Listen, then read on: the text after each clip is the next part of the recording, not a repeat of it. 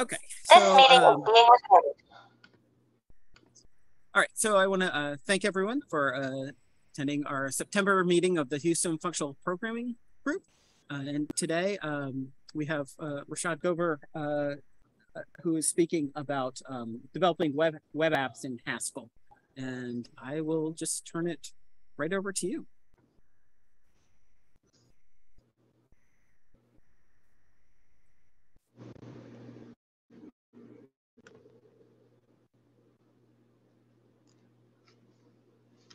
All right, am I good to go now? And I think I can share my screen, if that's fine, just to show my slides. Hold on, let me see. One moment.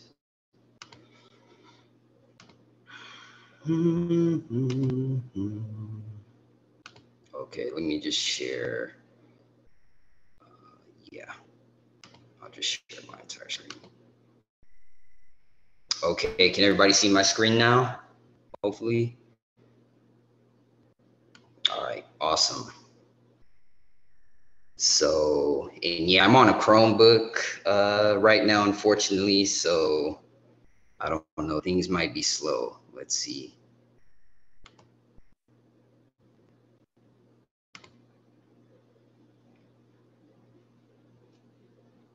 And can everybody hear me still?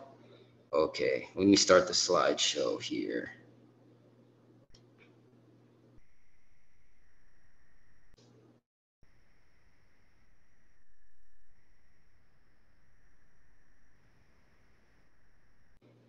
Yeah, so is everybody still able to see my screen? Or?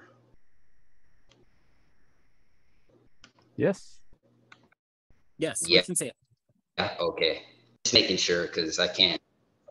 Okay. Yeah, so my talk is on hypermedia-driven web apps in Haskell. So that's what I'm going to be talking about today. I'm going to be introducing a JavaScript library called htmx, and I'm just going to kind of talk about how it can be used to build highly interactive web apps without JavaScript. And obviously, I'm going to be talking about how it's used in conjunction with Haskell. And just so I can get a kind of idea of the audience, like how many people here are familiar with Haskell, or is there anybody here that's used Haskell before, or?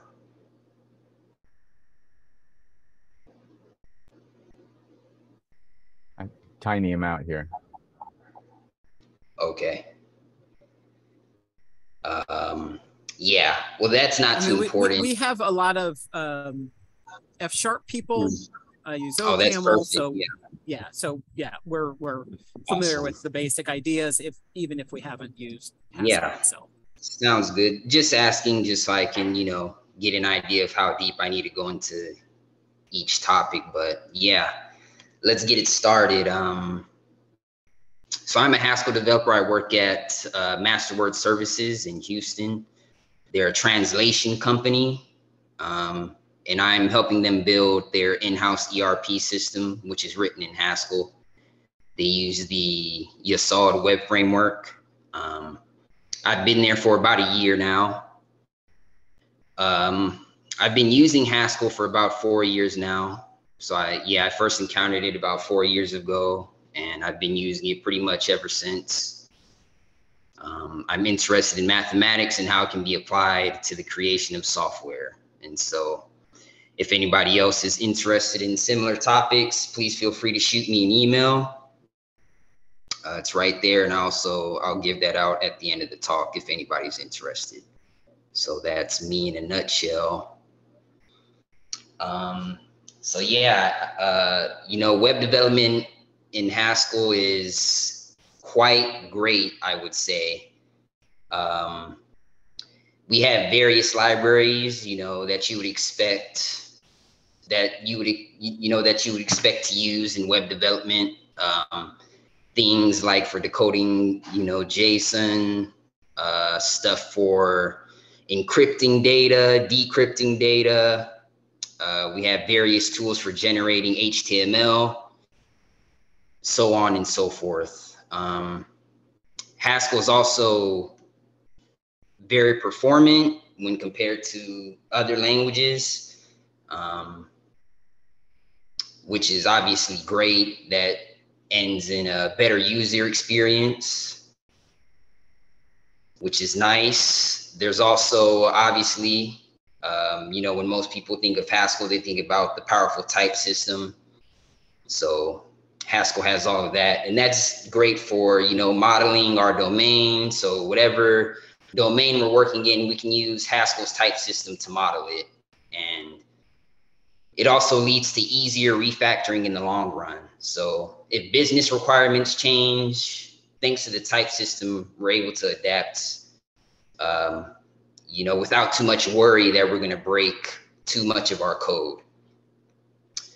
Also, you know, there's a lot of great frameworks for Haskell. So like I mentioned earlier, at the company that I work for, we use the Yasod web framework. That's a full stack web framework for basically server-side rendered websites. There's also tools like Servant, which is very popular in the Haskell community. And we also have, you know, Django-like frameworks like IHP, which are pretty much batteries included and very approachable to even beginners. So, and there's a lot more than just these. These are just the ones that are the most popular.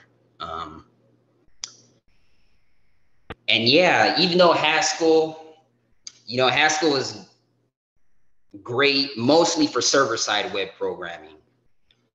The thing that's lacking in the Haskell ecosystem is, you know, front-end library. So libraries for doing front-end programming. There are some, and I'll talk about them in a moment. But compared to the alternatives out there,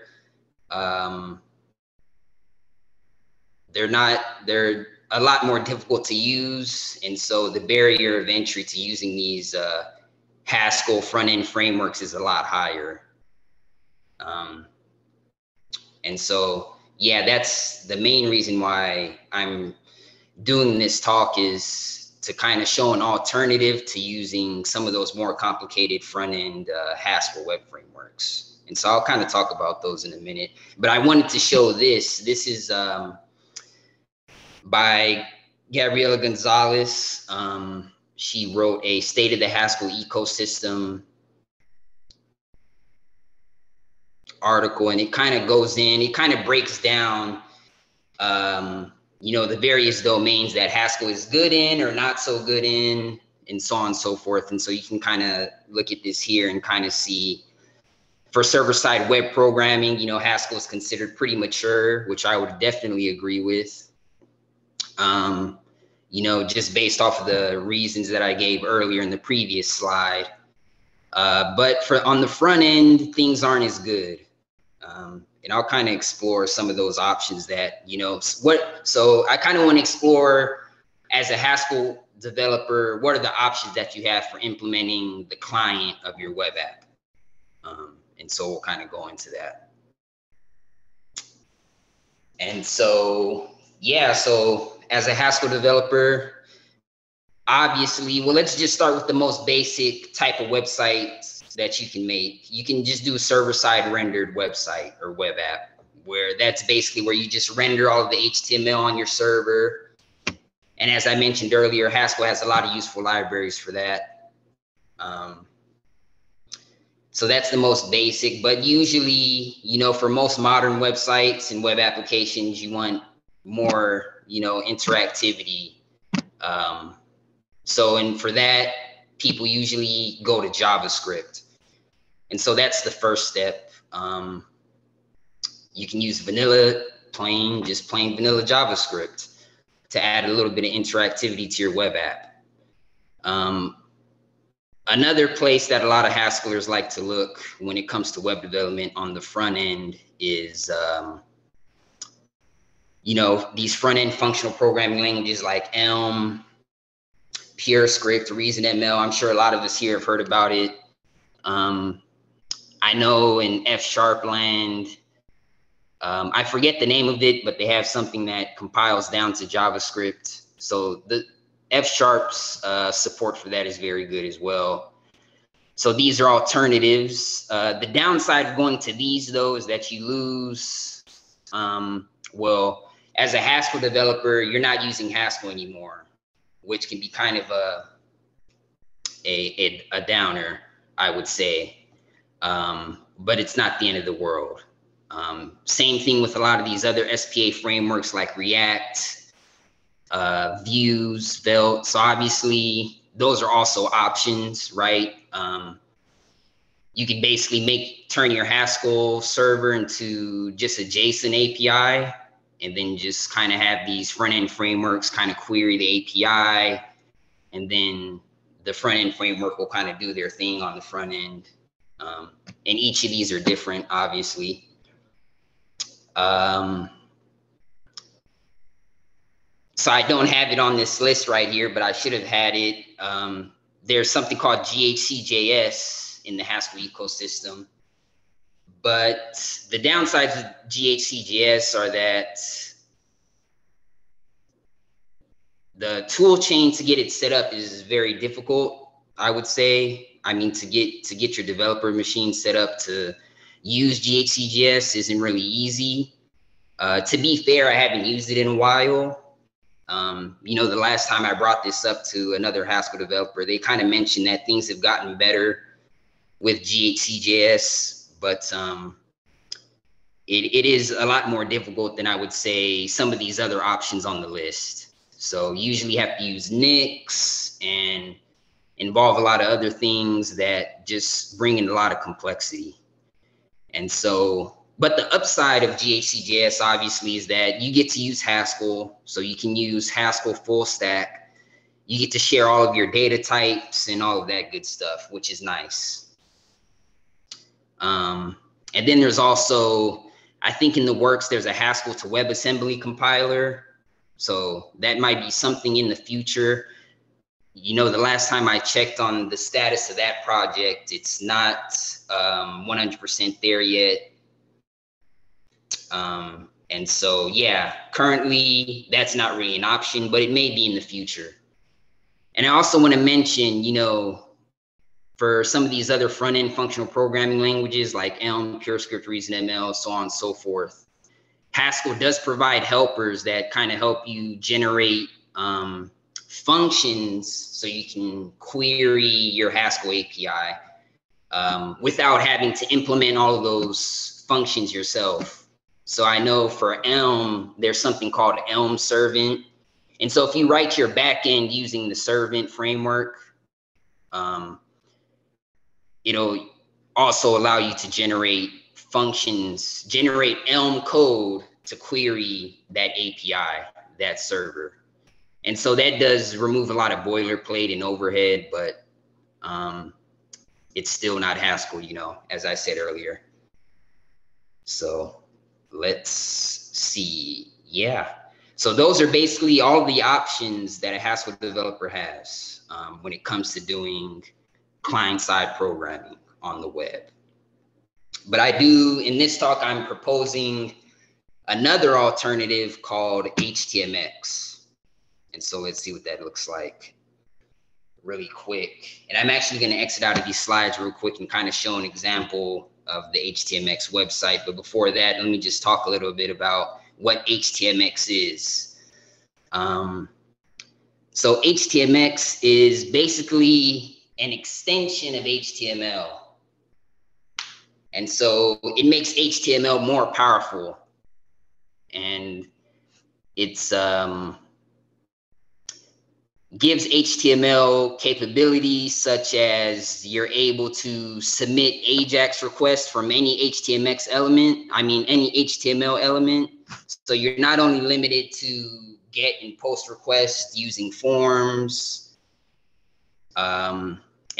or just using anchor tags to link to another page, but you can actually turn any HTML element into an interactive element that can make requests to the server, and then your server returns HTML and htmx will place that HTML into the DOM. So it's kind of hard to explain. I'll have to show examples in order for it to make sense. But the great thing about htmx is that it's language agnostic, meaning you can use htmx with any server-side programming language as long as you can generate HTML, which I'm pretty sure all server-side programming languages can do.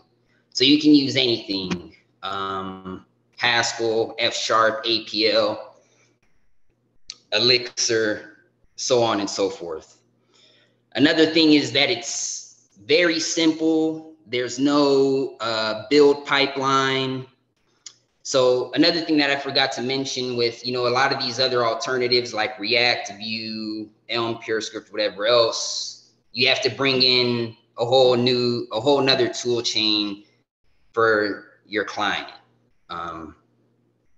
And that obviously, like I said, with GHCJS, it brings in a lot of complexity and overhead that most of the time we'd like to avoid.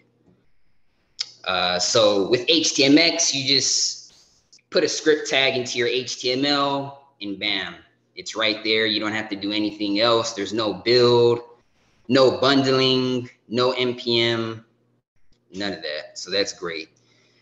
It's also small, very tiny, especially compared to a lot of these other front-end frameworks.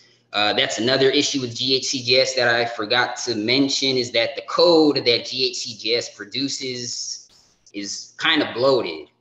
When you're going from Haskell code to JavaScript code, it's not really an efficient conversion. And so, but that is something that may be improved upon in the future. But yeah, htmx is just a lot smaller when you're comparing it with a lot of these other SPA frameworks. And yeah, it's a friendly community. It's growing fast. So I have this graph here. It kind of shows like how it's been taking off. I'm not sure if anybody's heard about it before this talk. You might have heard about it. I'm not sure. But yeah, it is getting pretty popular, I would say. And it is a very interesting alternative to things like React and stuff like that. And so actually, I kind of just want to show a few things. Let's go to the htmx website so I can kind of show you what this does actually. And so we'll go to some of the examples here. But yeah, and before I even go into any of these examples, I want to say that none of these use JavaScript. Now, htmx itself is implemented in JavaScript, but as a user of htmx, you won't have to deal with any JavaScript, and so you can create these really rich UI interactions without any JavaScript. This is all HTML, and so we can do things like edit stuff. And I'll be kind of showing a little bit of this in my own example. But, and so you would submit this to the server and then you get a response. And the response that the server returns is HTML. So this is different from other SPA frameworks. Usually you would return JSON, right? And then your SPA framework would take that JSON and then manipulate that accordingly. But with htmx, we're returning HTML. And so the state of the application is actually encoded in the HTML. And so I'll kind of go into that a little bit later, but that is an important thing to note. And so, yeah, we can kind of see this tool right here. It kind of shows what's being returned when a response is sent. So let me see if I click to edit. So actually right there, when I click on this edit button, there's a form being returned by the server, and HTMx is putting that form into the DOM. And so now I have a form that I can edit. And then when I go ahead and edit this, I don't know, whatever. And then we submit that. And then once again, when we hit that submit button, it's sending the form contents to the server. And then the server is returning more HTML back to the client. And now we have the new contents of the form right here. And there's some other things right here just to kind of show around. Yeah, so this is an example of like a table. We can delete things, obviously. And as you can see, there's animations, and basically anything that you would expect in, you know, from the SPA framework, you can do in htmx as well, which is nice. This is a nice example of like lazy loading. Let's see, there was another example that I really liked. Okay, yeah, infinite scroll. This is another example. So you can add like, this is lazily loading a list of contents, so on and so forth. And so that's how htmx kind of works in a nutshell, but we'll dive into it more as we go on. Okay, can I jump in here and ask a question? Yeah, definitely. So I'm definitely. Is htmx like yeah, an HTML like language, or? Yes, yeah. So I completely skipped that. I'm sorry. So let's actually see how we use it. So htmx is used, so you basically add these attributes to your HTML elements. And so that's what I meant earlier by when I said, you know, we can basically turn any HTML element in the DOM into an interactive thing that can interact with the server. And so like as an example here, this is a table row, and we're making this table row make a GET request to this URL. And this URL is returning more HTML back to the client. And so, yeah, htmx is basically all attributes. So we have attributes like hx get, hx trigger, hx swap, so on and so forth. And there's a whole reference of these attributes right here.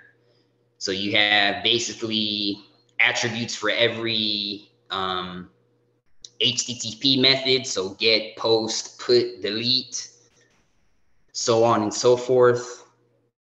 And there's various modifiers. You can trigger requests on different events. So htmx is very event oriented. So you can, for example, trigger a post request when the user hits the H key, or when the user right clicks, or basically anything you can imagine. I mean, that's within the limitations of the browser, obviously. So any event that JavaScript exposes, you can listen to that, and you can trigger, your HTML elements can trigger a request to the server. And so that's kind of the idea behind that. Did I answer your question? Yes. Hopefully. Yes, But that's basically how it's used. Yeah, it's all HTML attributes. So that's great. That's what makes it very, you know, easy and simple to use. Yeah, so this is why I really came to love it, is just because, you know, I'm more of a back-end heavy developer. And so it was great. I mean, as long as you know HTML, you can use htmx with no issue. Yeah, and so let's kind of look at this. And so, yeah, htmx, it really simplifies the whole web development process, I would say. You know, in 2004, I can't really speak for 2004 because I wasn't doing web development back then. But apparently, you know, when I talked to a lot of older web developers, they say it was a lot simpler then. And, you know, part of that is because server-side rendering was a big thing. Users didn't really expect like super interactive websites like most users today expect. And so I guess, you know, part of that is that expectations were just different back then. But slowly, as users, you know, wanted more and more interactivity on the client, developers had to adapt by using JavaScript, and from that, JavaScript frameworks evolved, and that's how we have React and a lot of these other SPA frameworks. So that's kind of the birth of the single page application. People wanted more responsive, more rich interactions with the client, and so that's kind of this 2019 stage where it seems like there's a lot of complexity involved. But now with htmx, we're kind of back to this more simpler model where our server is just rendering HTML. And so we're not managing state in two places. So with a traditional SPA, you have to manage state on the client side and also on the server. And the kind of goal with that type of architecture is just getting everything to synchronize correctly and things like that. And when you think about it, it is kind of weird because we're getting JSON from the server, and then we're processing that JSON into HTML at the end of the day. And a lot of these SPA frameworks, they use things like a virtual DOM, and yeah, it just introduces a lot of layers to the stack that aren't really necessary when you have something like htmx. Because with htmx, we're making a request to the server, and then the server returns more HTML. And then whatever HTML was returned, that determines the actions that the user can take next. And so there's this really big idea here where the state of your application is encoded in the HTML itself. And so it's basically just, you can kind of think of it like a state machine where an HTML page is like a new state, and then that determines, depending on what HTMX attributes are on the page, that kind of determines what actions the user can take next. And so we'll kind of showcase that in a bit. But yeah, I think that's kind of interesting. And so, yeah, we're kind of going back to this, a more older architecture, I guess, with server-side rendering instead of an SPA. So what does this mean for web developers using Haskell? Well, it means a few good things. We no longer need a separate tool chain to implement interactive front ends. So we kind of get rid of the need. So, as I mentioned earlier with, a lot of the SPA frameworks like Elm, ReasonML, React, Svelte, so on and so forth, you have to introduce a separate tool chain to, build that system. And so that's more maintenance, more complexity. And now as a Haskell, if you're a Haskell backend developer, you can now just use 100% Haskell to implement your client as well. There's various, libraries, as I mentioned a few times already, for generating HTML. And so that's all you need to use HTMX. All we need to do is generate HTML and return it to the client when it's requested. And yeah, we can use all of the amazing server-side libraries and frameworks that we know and love, which is great. So this is compatible with any Haskell framework. Like at my company, Masterword Services, we've introduced HTMX to our Yesod backend. So yeah, it works great. It really fits in smoothly. So we still have other parts of the application that are still the more traditional SPA architecture, but yeah, HTMX works just fine with it, side by side. There's no issues. You just have to implement endpoints that return HTML instead of JSON. And so that's the main thing. And another great thing that I like is we get to use all of our types and everything. And so I guess it's, we get a lot of the benefits that you would get from from using something like GHCJS, where You know, I'm sure some of us have heard of the term isomorphic web apps, where we can share code on the front and the back end. Well, htmx allows us to do this with Haskell, which is great. Yeah. Okay. So let's build something with Haskell and htmx. And so, yeah, let's go ahead and do that. We'll dive a little bit into this. Unfortunately, the demo project that I brought along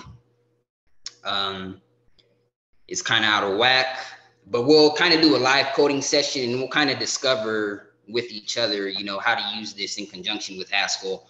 And hopefully even people that aren't using Haskell, you know, you'll be able to apply this to whatever language you use, because it's all very similar at the end of the day. So that's great. Yeah, so in this live coding session, I'm going to be using Lucid for generating HTML and generating the htmx attributes. And so we'll kind of see how that works. Lucid is a monadic DSL for generating HTML. I was going to use Relate for data persistence, but Postgres isn't currently working on my development server right now. So we're gonna use something else. But I would recommend Relate. If you can use Postgres, I would recommend Relate. Relate is also another monadic DSL. And then we're gonna also be using a library called Okapi for routing HTTP requests. So Okapi is a new framework that I've been working on. It was inspired by Giraffe. So I know there's some F# developers out there. F# is a Giraffe. I mean, Giraffe is an F# web framework. And so, you know, I was kind of inspired by the simplicity of Giraffe, and I wanted to implement something similar to that, but in Haskell. And so that's what Okapi is. And so we'll be using these three tools. We won't be using Relate, but we'll use something else to fill that gap. Yeah, and let's go along. And yeah, kind of as we kind of go through this live coding session, I just, you know, want everybody to keep this in mind that, so there's actually a term for this, you know, encoding your application state in the HTMLs. It's HATOAS. It's not the best acronym. But yeah, that is Hypermedia. It just rolls off the tongue. I know. Yeah, Hypermedia as the engine of application state. And so this means that the state of the application is encoded in the hypermedia itself. The hypermedia returned to the client determines the next set of possible actions that the user can take against the server. And so I just kind of, you know, put in some generic image of a state machine diagram here, but basically that's what this is you can imagine each of these nodes is sort of like an HTML page, and the arrows going from one node to another, these edges are basically the HTMX attributes. So we can do like a AJAX get, and then we would move on, we would transition to the next HTML page, depending on what the server returns to us. So the server is basically in control. It's determining based on what the user does, okay, I'm gonna present this next set of actions. And from the next node, we can go to another node, so on and so forth. And so that's really the core idea behind all of this. Can I ask something? Yes, definitely. I don't know if this is the same thing because you're talking about hypermedia here. So I was looking at the HTMX web page, and early on the homepage, they say something about HTMX completes HTML as a hypertext, but then they just link to the Wikipedia page on hypertext. And so I'm wondering, they're obviously trying to say something about HTML is not fully hypertext, and does that matter, and what do they mean? I guess it's my question. Yeah, no, that's a great question. And this is something I'm still, doing research in. The creator of htmx is very knowledgeable in this area. His name is Carson Gross. And, he mentioned, so the father of the sort of REST architecture and, hypertext is Dr. Roy Fielding. And he was a big proponent of this idea of HATOAS. But yeah, as you said, and as Carson Gross has noted, HTML doesn't fully implement, what hypermedia was meant to be. That's because of the fact that, in plain HTML5, the only way we can interact with the server through the hypermedia is by like submitting a form or clicking an anchor tag. Those are pretty much the only two things that allow you to interact with the server in just plain HTML. You have anchor tags, which you click on the link, which makes a call to the server, and then that takes you to, and the downside of those interactions is that it reloads the page. And so I kind of forgot to mention that earlier, is that,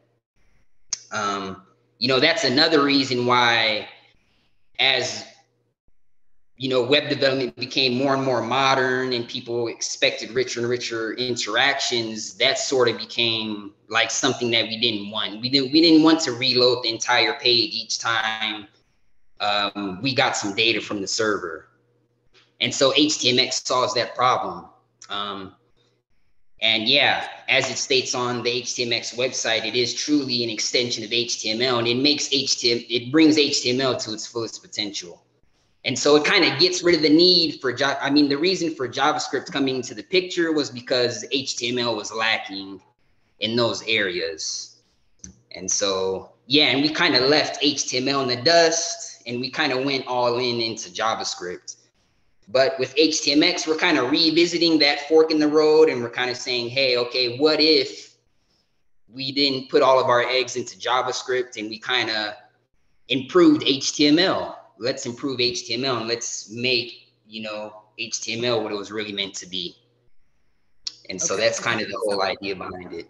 No, that's helpful. So my follow-up question is, is HTML plus JavaScript considered fully hypertext or fully hypermedia?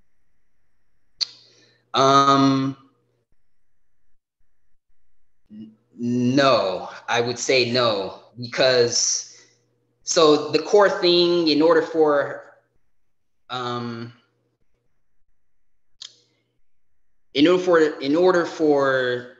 this to work to its fullest potential, hypermedia has to be the engine of application state. So HTML is hypermedia, but it doesn't allow for this HATOAS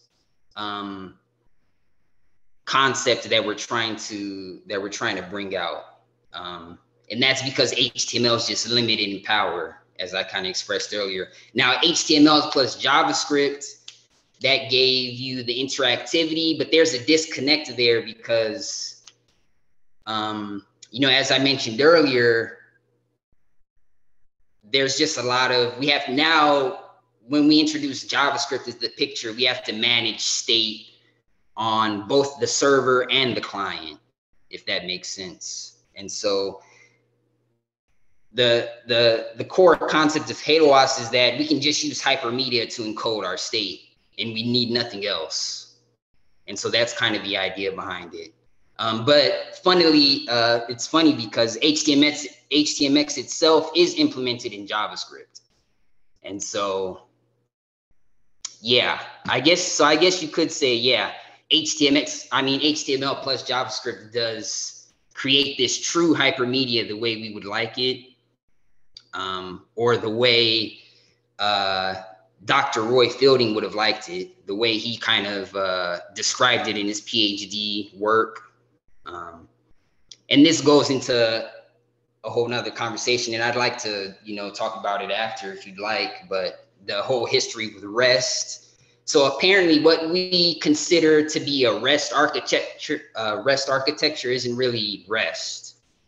And I recently learned this myself, but there's some quotes by Roy Fielding, and I'm not quoting him exactly, but he did have a blog post, and maybe I can bring it up right now just so we can see the title.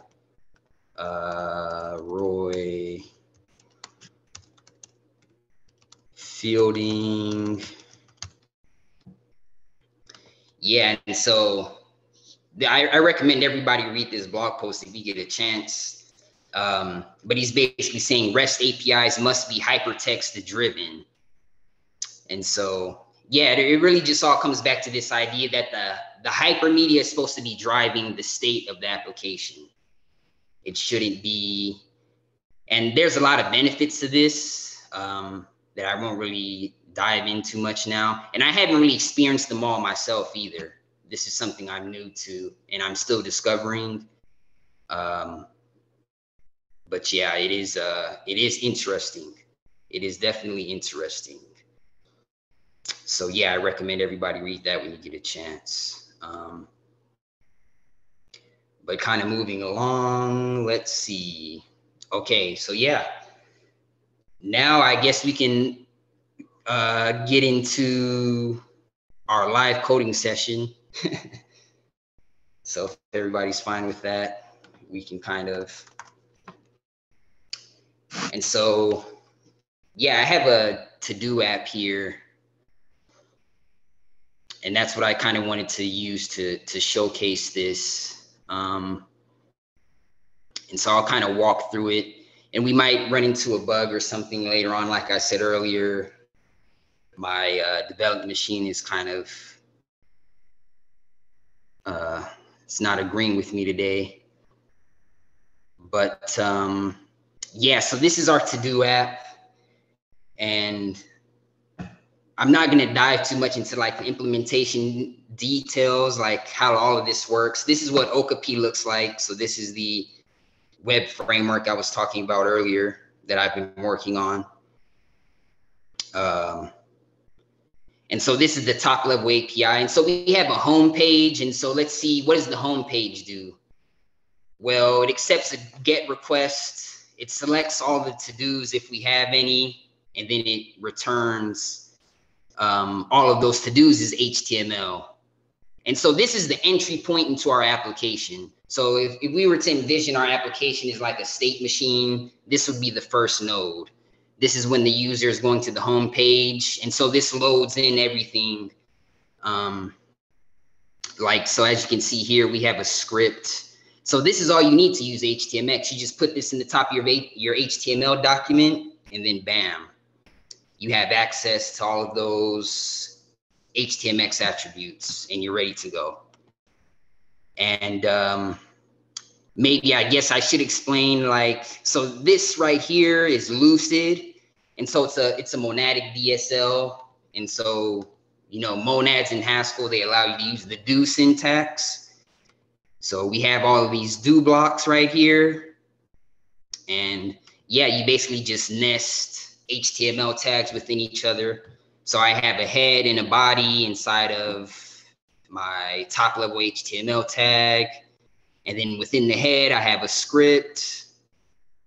And within my body, I have an H1 and a div. Within the div, I have, and these are functions. I'll show the implementation of these later. But yeah, that's how that works. Yeah, so let's get started. And like I said, this is buggy, so there may be some issues, but that's fine. We're doing a live coding session. So we'll run into some issues, and then we'll fix them accordingly. And so we'll kind of get up to speed on how to use all of these things.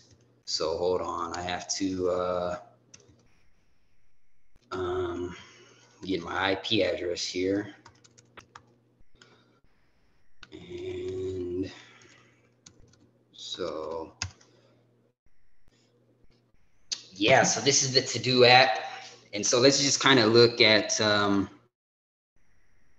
I can go ahead, I'll delete this and I'll kind of show. So bam, that was HTMX right there. I click delete, it sent a delete request to the server. And let me show what that endpoint is on the server side right here.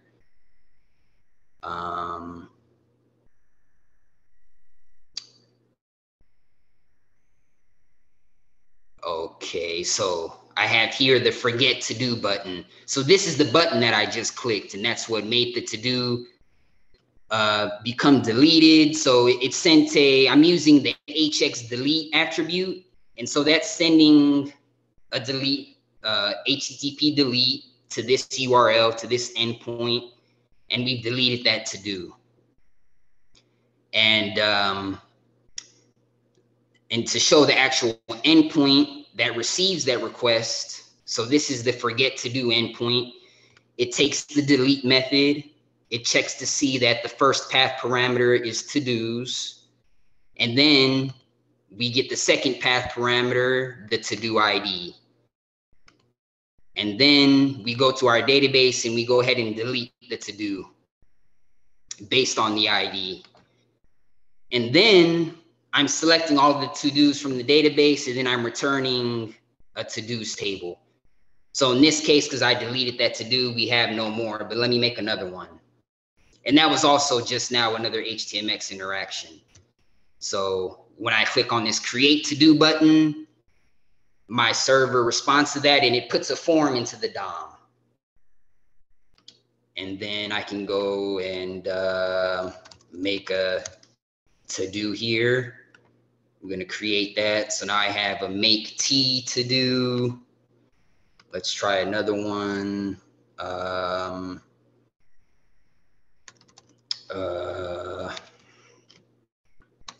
I don't know. I don't even have dogs. I have cats, but just whatever. And yeah, that's that. And so each time we're creating a to-do, I'm getting, so basically every DOM change you're seeing here is an interaction with the server. It's an interaction between the client and the server, if that makes sense. And so, yeah, whatever, create to do, and then we can delete these, delete. Before you delete all of them, can I ask a question? What happens if you refresh right now? Okay, yeah. So in my current implementation, so if I refresh, this will just will go to default. So or it's that's there. a good question. I'm sorry. No, it's there. That's great. I was curious if what was going to happen to the to-do list. So, but I'm glad you brought that up because there are cases, and so my current implementation of this server, it doesn't account for these edge cases. But if like I were to, let's say for example, I go to create to do, and then I refresh this page, it's going to take me back to the original page. But htmx provides some helpers that make it so if I were to go here and click refresh, it would bring back this same page. But you'll notice in this, in the my search bar up here, the URL doesn't change. And so, but htmx does provide facilities that allow you to update. I forget the name of the property, but basically it'll allow you to update whatever's in the user's search bar up here. Yeah, so there's not just to jump in AngularJS, there's I'm sorry, Angular, and probably React as well. There's something like called a UI router, right? Where basically, I mean, I think the way htmx is set up, it seems like you can update frames inside of the HTML. Is that correct? Like just the individual frame. That's exactly correct. Yeah.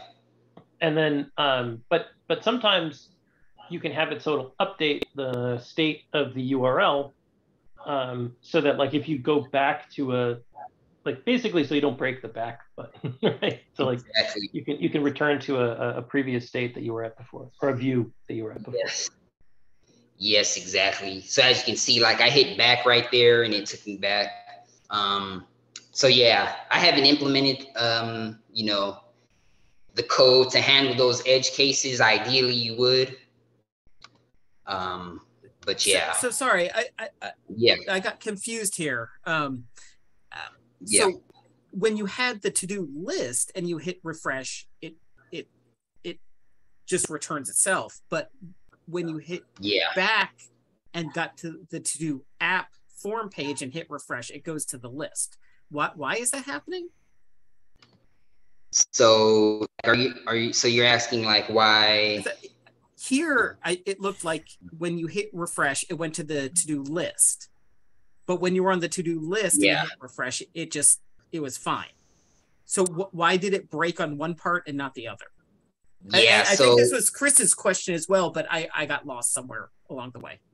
Yeah, so basically, I mean, what I have in the bar is when I hit refresh, it's going to make a request to whatever URL I have in my search bar right here. So this is the URL for the home page. And so every time I hit refresh, it's just loading the HTML for the home page, if that makes sense. I got confused as to what the home page. Okay. Yeah, I think I get it now. Yeah. Sorry, you can keep going, but I think I understand. Yeah, no problem. Yeah, it is kind of, because it's kind of a new way to think about, you know, how state is kind of transferred between the client. And so then the cool thing about this is that, yeah, I mean, as I kind of talked about earlier, it's the server managing all of the state. And so I think, you know, once you get used to it, it actually does simplify a lot of things. And so we don't have like a separate router for the front end and a separate router for, it's kind of all of the same. But yeah, when we do make these htmx interactions, it doesn't load the URL into the bar unless we specify it to do so. And I haven't done that in this case. But yeah, ideally you would. And yeah, so that's another interaction right there. So I just made this make T to do. I basically turned it into complete. If I were to hit this again, it would make it incomplete. And so all this is doing is swapping a button. So another cool thing about this is that the DOM swaps can be very fine grained. So in this case, I'm making a request to the server to make this to do incomplete, and then it just returns a new button. So now that the to do is incomplete, I'm going to return a button so that the user can turn it into complete. And so if I were to click this again, so let's say I made my T. So now I'm going to click complete. And now my to-do has been updated to a state of complete, and I got the incomplete button back, if that makes sense. So yeah, I basically put that here just to show that these DOM updates can be very fine grained. And I'll kind of show the endpoint for that as well, just so we can see, like, what am I returning?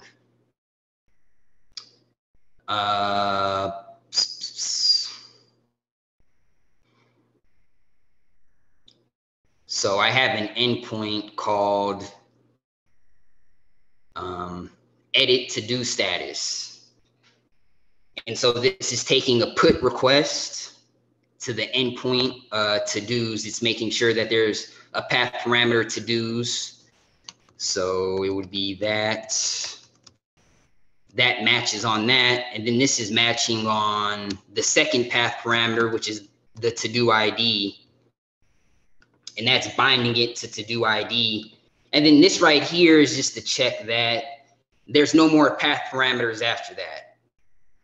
If I were to remove this path end right here, then I could just have anything after that second path parameter, and it wouldn't matter. It would still accept it. It would still route the request to this handler.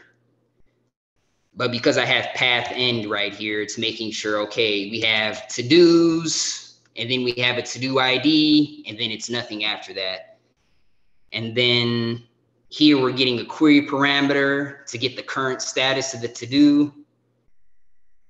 And so this is what I kind of mean about encoding the state of the application in the HTML, because we'll see. So this is the key right here. I'm returning a to-do status button. And so that's what that incomplete complete button was. And now that I'm kind of going through it, it's kind of like weird to kind of, it's like, is it really updating the to-do on the back end? And yes, it is. So I'll kind of show, like this is the function that updates the status to the new status, depending on which type of button the user clicked. And then I'm returning the new button. So, and that replaces the button that the user just clicked on. And so let's look at the flip to do status button, because this is the HTML that I'm returning. So if we go check that out, so we have the flip to do status button. It's just a button, but it has this HX put attribute, and it's making a put request to the to-dos with the correct to-do ID and with the status of that to-do. And yeah, depending on the to-do status, if it's incomplete, we're returning a complete button. Because it's incomplete, we want the user to click on complete if they completed it. And if it's a to-do that was already complete and for whatever reason the user wants to bring it back to incomplete, they can click on the incomplete button. And so, yeah, this kind of goes back to this idea of like the state of the application is encoded in the HTML, because depending on the to-do, that determines what action the user is going to get. So if it's a to-do that's complete, they're going to get an incomplete button. If the to-do is incomplete, they're going to get a complete button. And so that's kind of how that works. And my apologies, that's kind of weird to understand, but is there any questions about that, or any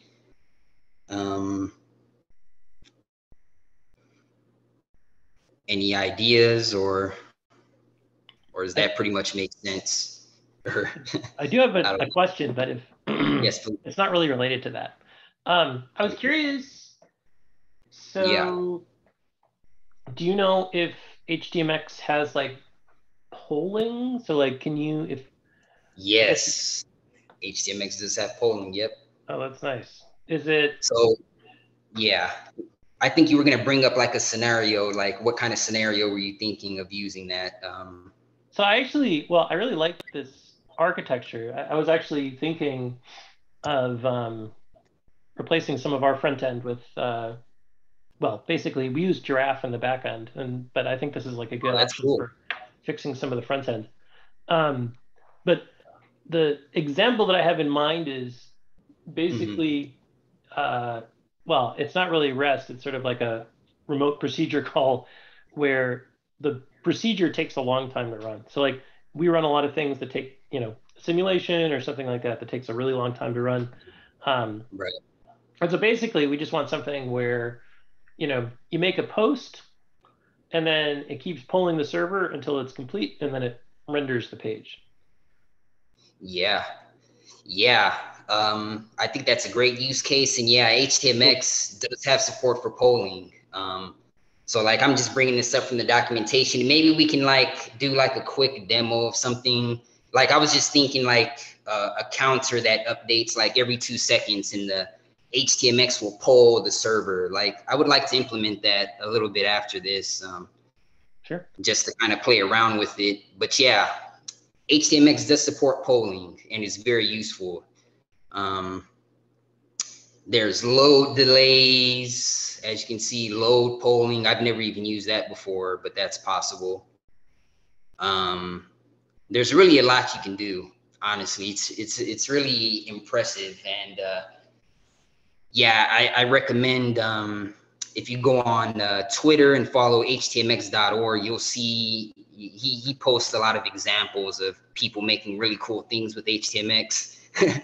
like this to-do app, it doesn't really do it justice at all. I just kind of chose something really basic just to get the idea out there. But you can really, like, there's not really anything I can come up with, at least me. And, you know, I'm compared to a lot of web developers, I'm very junior, so it's not really saying much, but I rarely can come up with something that's like, I need to use an SPA framework for this, because it's like, I feel like anything I would need to do, I can do it in htmx. I mean, it handles even animations and things like that. It just has a lot of cool stuff. There's also support for WebSockets and server-side events and things like that. So yeah, that is very much well supported, a lot of stuff. So I have a question. This might be a little too off topic, but no, not at all. And I'm not an expert in this stuff either, but how, like, a lot of this stuff that you're talking about in the sort of the mission of hate OAuth, kind of sounds very broadly like the Elm architecture. What's your take on overlap, or just what do you think of the similarities there? I think there are a lot of similarities. Yeah, I'm glad you brought that up, because I did think about that before. I was like, wow, this is kind of like the Elm architecture, except it's just full stack. And it really fits nicely with, and this kind of goes into like the original, I mean, we're talking about Dr. Roy Fielding. He's like the father of the REST architecture, and he's written a lot of the RFCs for, you know, HTTP and a lot of these other protocols that web developers use. And HTMX pretty much completes his vision, because, you know, the REST architecture is supposed to be stateless. And, you know, this really fits nicely because we're performing an action that's sent to the server, and then the server is returning more HTML to perform more actions. And so it's kind of like, it's not, obviously there's state on the server. I mean, there has to be state somewhere, but it's all in one place. So I guess in Elm, you could, you know, looking at it from the Elm architecture perspective, where you have a model and you're making calls against that model, and then you get a new model. Yeah, this is kind of the same idea, where your server is kind of like, well, the HTML that your server generates is the model. And then based on that model, you get access to other endpoints in the server. And yeah, it's really nice. And another cool thing is that, you know, the client doesn't have to have any knowledge of the server really at all. All it needs to be able to do is, you know, understand these URLs, make requests to the URLs, and then just put the HTML, it gets back into the DOM. And so the client really has no knowledge of the server at all. I mean, it just knows that it's getting HTML. I'm making requests. So it's really a really dumb client. And then so your server's like, you know, it's a really thick server. And so it's, like I said earlier, it's kind of going back to the, you know, how things were done back in the day, where we're just really doing server-side rendering. That's pretty much it. And HTMX is just handling all of the DOM swapping and all of that good stuff. So we don't have to worry about it. So I think that's very nice. But yeah, I do really like that analogy. Yeah, I really do. So, yeah, it seems like like, to me, it like almost like a Elm light, you know, like to me, it's a little easier to understand than the whole conceptual apparatus of Elm. And it seems to achieve similar goals. Yes, very much so. Yeah. And yeah, you know, I kind of brought up Elm earlier. You know, a lot of when I got into Haskell web development, that was kind of like the main, well, it was like, okay, I want to implement, I need a front end for my web application. What am I going to write it in? And, you know, there was GHCJS, but the tool chain for that is just overly complicated in my opinion. And, you know, Elm was just kind of like, it's easy to get started with, you know, the Elm architecture is pretty intuitive. And so, yeah, that was my go-to for implementing, you know, the clients for my web applications for a long time. But yeah, I like htmx as an alternative just because I can do everything in Haskell. And yeah, I get to keep a lot of the things I like about Haskell without introducing a new tool chain or anything. So yeah, it's really nice. I think Claude was going to say something. Or? Yeah. So, okay. So I guess I should preface this. I haven't done real web development in decades. Like, I did it professionally, like for the original active server pages, right? So server side everything. Okay. This sounds like perfect for you. Well, yeah. So I kind of like this. This sounds like it's AJAX. Like. Yep. Yeah, under the hood, it is actually using AJAX, yeah.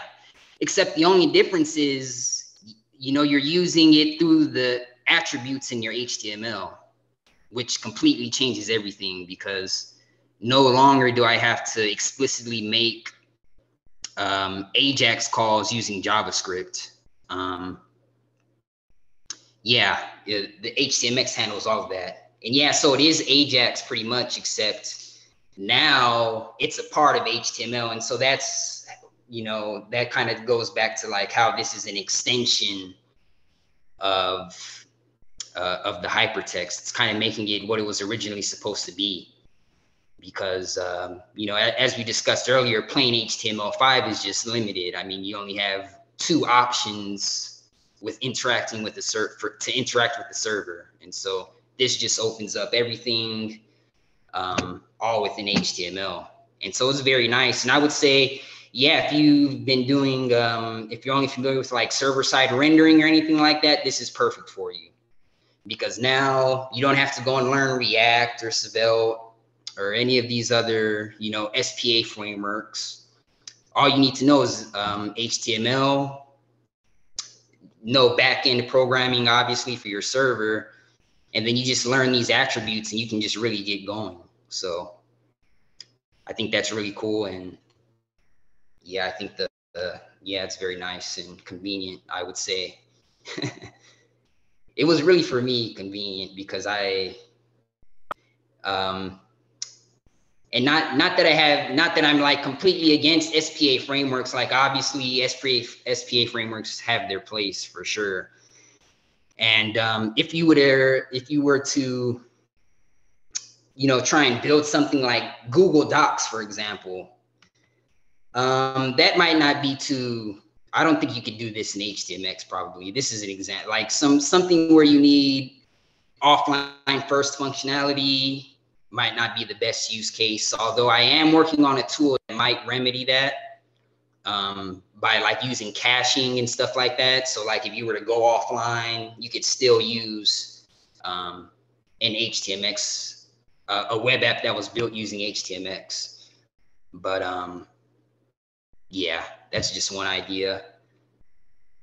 But so yeah, I think it's great.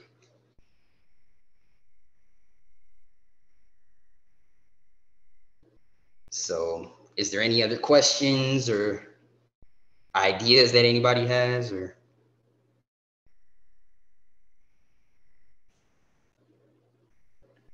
what about I guess security? Does it manage like authorization, authentication?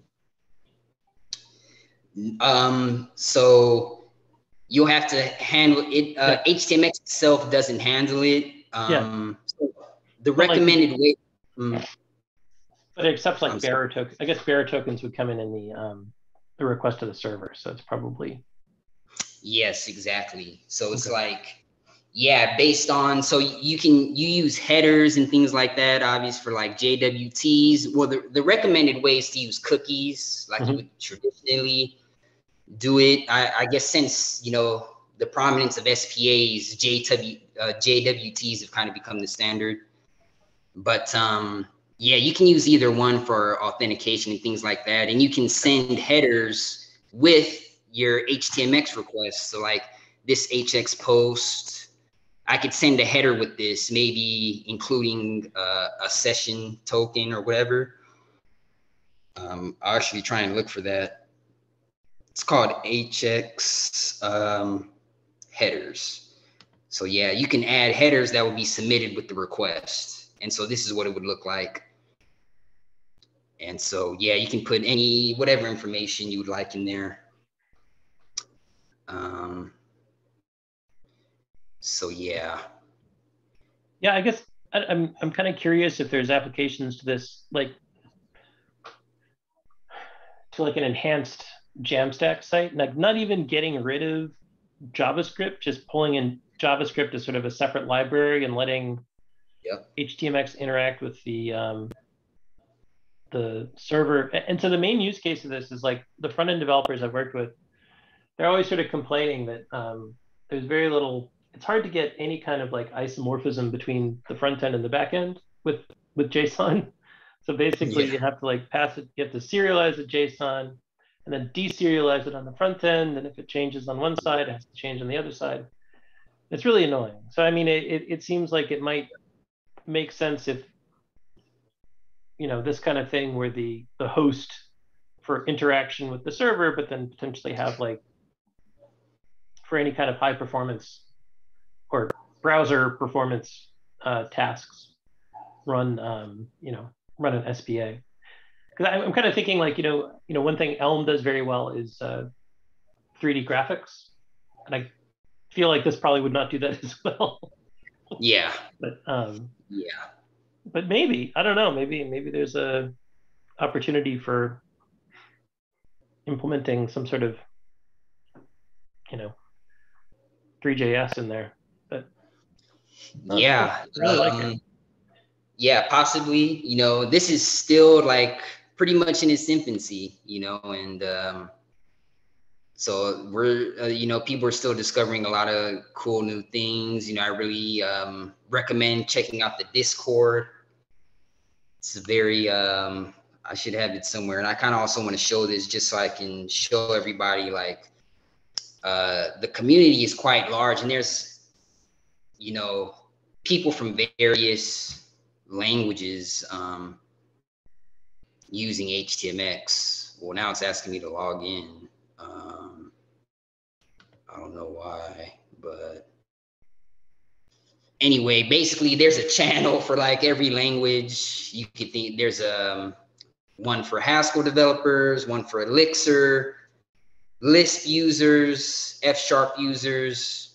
Like there's a lot of people coming from there because as I mentioned earlier, HTMX is language agnostic. You know, as long as you can generate HTML, you're good to go. And so a lot of people are really taking a liking to that and really come and really embrace HTMX, which I think is great. And that's actually what led to the development of Okapi. So I didn't know about, that's how I learned about Giraffe. You know, there was a guy in the F#, the HTMX F# channel.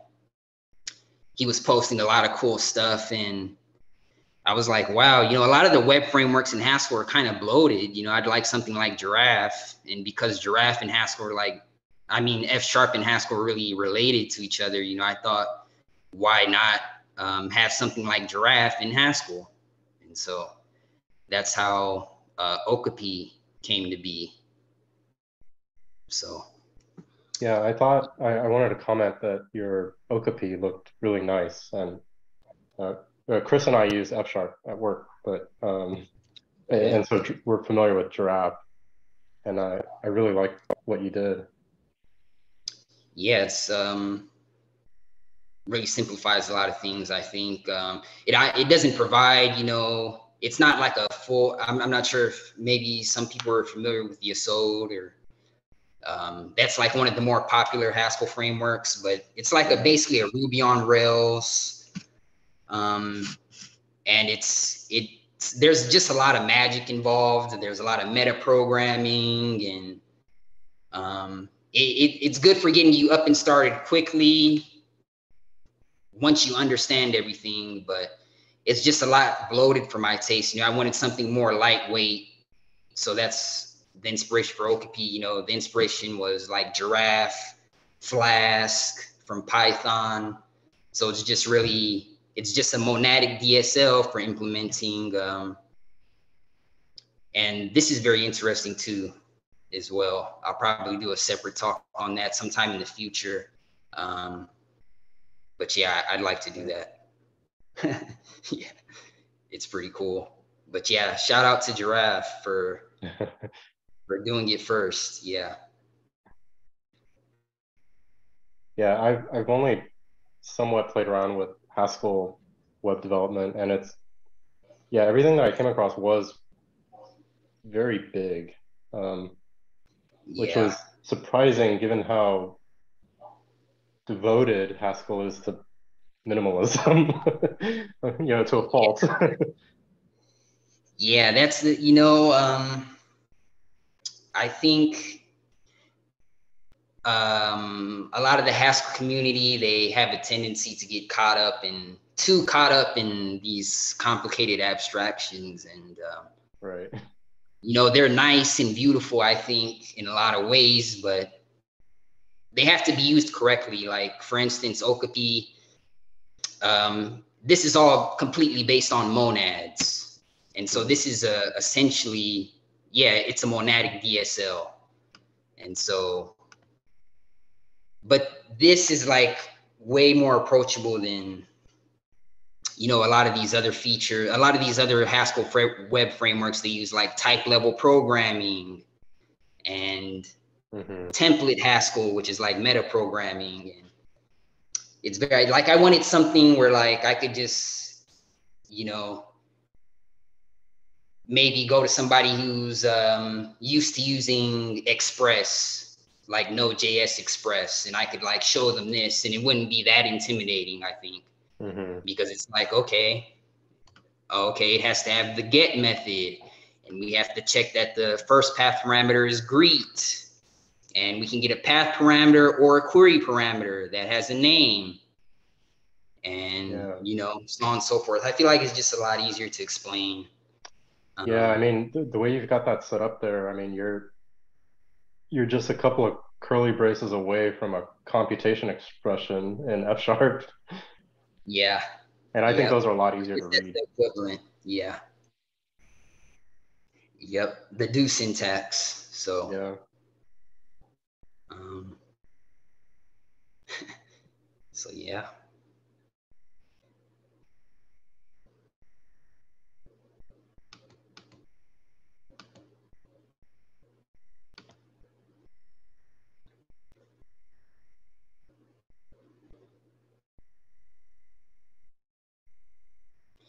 So, yeah, I guess, did anybody want to see that polling example really quickly? I just kind of want to implement a counter really quick, just to see. I'm just going to slap this onto my to-do app. Let's just do it really quickly. I know it's going to be 9 in a bit, but let's just do this for fun, because why not, right? So I'm going to define a counter endpoint right here.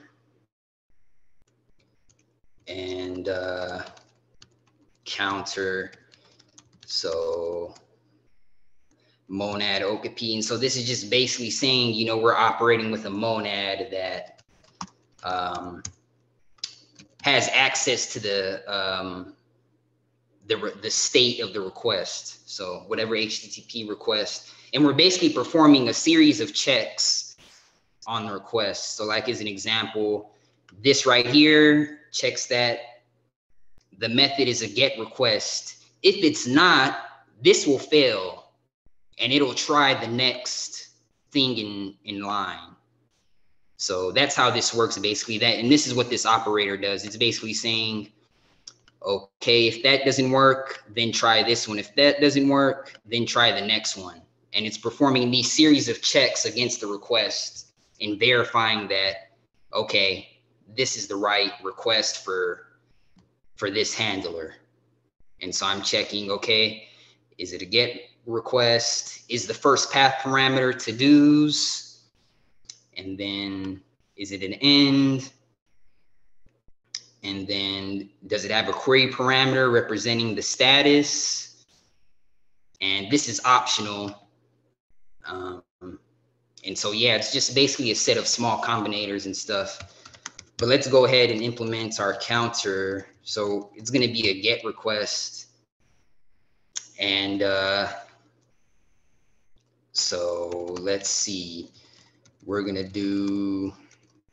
So yeah, I was gonna make it where, okay, so like one thing we could do, we could like have a variable on the server. So like you could use like an IO ref in Haskell. That's basically like a mutable variable that we can store the state, so the number. So our state for this counter is just gonna be a number.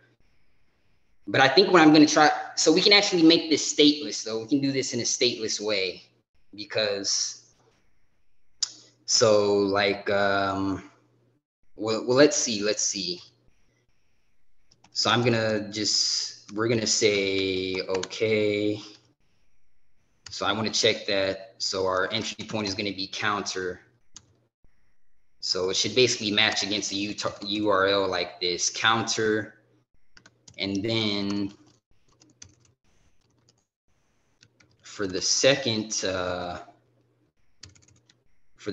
argument, it's going to be an integer representing the current state of the counter. So let's do that, count. And we might have to make that optional because to start off, it's not going to have any count. So let's see. And then presumably the count would say, start off as 0, right? Yeah. So, and then we're going to return. So this isn't something that's usually done in I actually introduced this operator just to make things, I don't know, maybe easier for others that are familiar with it, but that's like the pipe operator. So that would pipe into, and yeah, we're just going to return the count. So, and actually, so yeah, I was going to, so let's see, set lucid. I'm going to have to render that. So I'm going to have to say,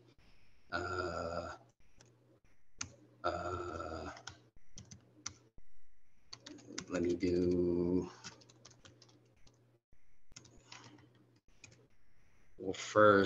let's add the actual state of the counter to the page. So let me see. So,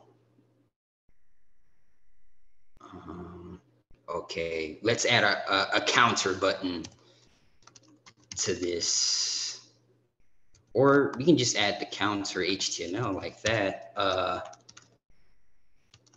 So I'm going to define the counter HTML first. Let's do that just so we can get something on the screen. So that's just going to be some HTML. And we're going to use that polling attribute that we were looking at earlier. And so I'm just going to make this a div, I'm thinking. And it's just going to start at 0. And then let's go back to the documentation here, because I don't really use this polling attribute, but so this will be fun.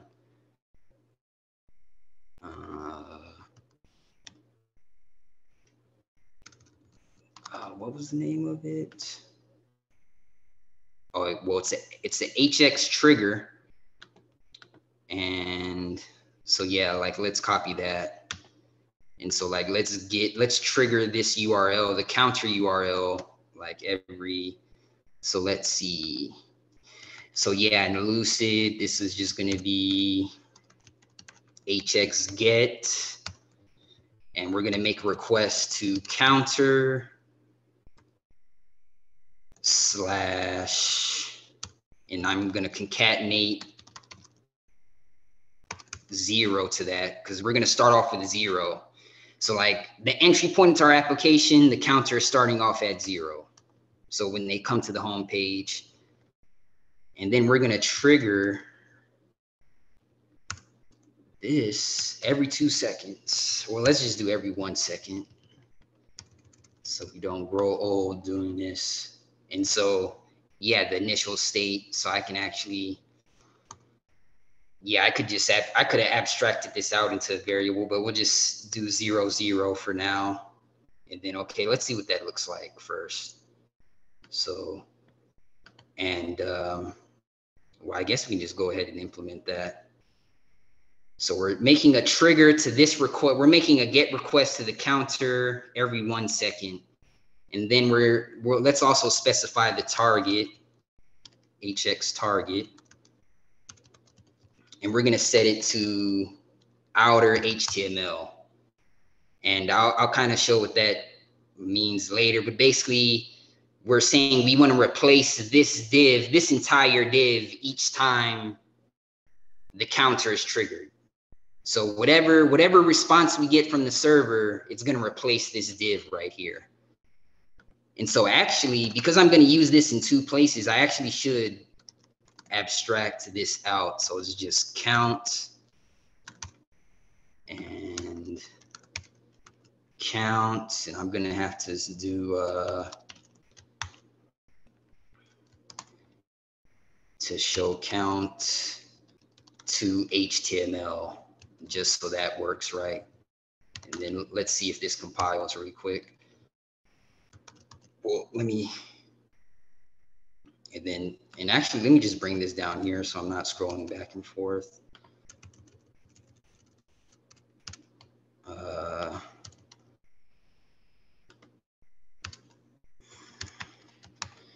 Counter. So yeah, path param is counter. Okay, and this is no longer there. This is going to be guaranteed to be there. The second path parameter is going to be an int. And yeah, we're just gonna, and then what we're gonna return is the new counter HTML, but it's gonna be the new count. And we're gonna return that. So this okay is just a generic 200 okay response. We're modifying the body of that response so that it returns this counter HTML with the new count, and it's returning it. So because this returns a response. So yeah, let's see what happens now. This might not compile yet, but we'll fix it. Okay. Okay, yeah, of course. So put a $sign right there. It says, okay, it's applied to too few arguments, right? So yeah, right here. So our counter is going to start off at 0. So that's what we want. And okay, let's try it. Let's see if this works, because it looks like it compiled, but let's see if it works though.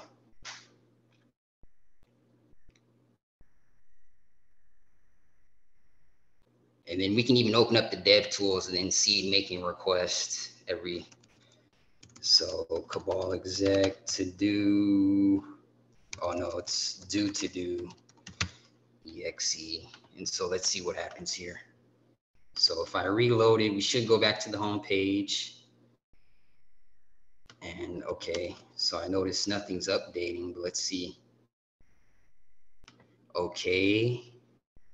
So you see it's being triggered every 1 second, but there's a target error. So we have to figure that out. I'm not sure what's going on there. Let's see, because, well, let me add, because it might not be obvious here. So I'm just going to add an ID to this, call it counter. Okay, so yeah, I messed up here. So the AJAX target, this attribute determines what object in the DOM is being swapped out. I should have just used AJAX swap. So the swap determines what type of swap you're doing. Are you replacing the outer HTML, the inner HTML? So there's a lot of, variations with that. You can replace the sibling of the element. And so we can really manipulate the DOM like a surgeon just from our server. It's pretty cool. So let me see, let me build that. So hopefully, let's see if this works. Because by default, the target is itself. So it should just replace itself every 1 second, but we'll see if my assumption is correct. I believe that's how it works, yeah. Let's see what happens here. Okay. Cabal execute, let's see.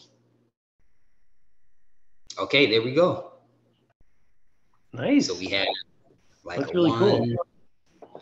Yeah, so that's an example of polling, very basic example. And notice, like, I could have did it where, you know, I use an IO ref and I store the state like on the server explicitly, right? Like inside of a variable, and then I read from the variable and then send that. But here the state is completely encoded in the HTML. Because I have a count, it starts off at 0. And I'm storing that state inside of this URL. So it's gonna make a GET request with its current count. And then the server is gonna take that and say, okay, where your new count is whatever count you pass as a path parameter +1. And then I'm gonna send you back the new HTML. And it's just, so it's kind of like a recursive type of thing going on. So if you refresh, the count will go back to 0. But if you store the count as a Yep. Yeah, if I were to refresh this, it should, yeah, it goes back to 0. Yep. Okay. Cool. Thank you so much. I know it's tricky to do live coding like that, but it made it look easy. Yeah. Yeah. That's very nice. Thank you. Yeah. Just this was a good talk. I had fun for sure. So I think he practiced that and even practiced the errors, because it did seem a little too seamless. Yeah. And planted the questions, right? Like planted the people in the audience. Well, you guys afterwards, don't worry. Yeah. You guys are gonna get paid. No, I'm just playing. Yeah, so but yeah, like I said, I mean, we just scratched the very surface of this today. And, you know, if you guys are thinking about using this, you know, it's really easy to integrate into whatever existing system you have. I mean, like I said, at my job, we introduced it to like our pretty complicated, big, nasty Yasod application, and it fits in pretty smoothly. So, yeah. I like it. This is really cool. Yeah. All right. This was really fun. So thank you so much. And I think I'm going to stop the recording. And then if there are any additional questions, we can chat for a little bit longer. So let me figure out how to stop the recording. Sounds good. All right. Thank you. Thank you.